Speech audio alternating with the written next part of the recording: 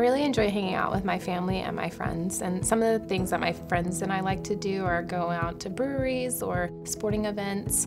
I really enjoy watching sports, playing sports. I've done for a large portion of my life, so anything that keeps me active is pretty exciting for me.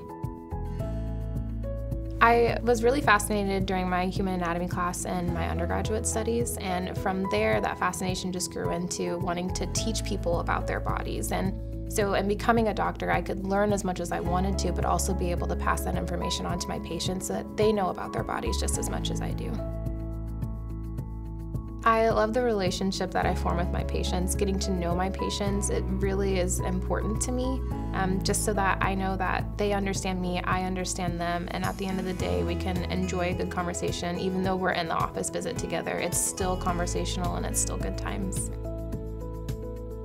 It's really important to me that I meet my patients where they're at. Everyone comes from a different walk of life and everyone's at a different stage in their life.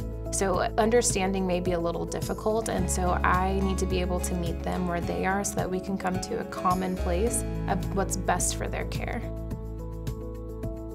Family medicine is so interesting to me because it offers so much diversity from patient to patient, diagnosis to diagnosis, so it really keeps you on your toes, keeps it really interesting. And I also love the long-term relationships that you're able to form with your patients, because that's a special relationship between the physician and the patient.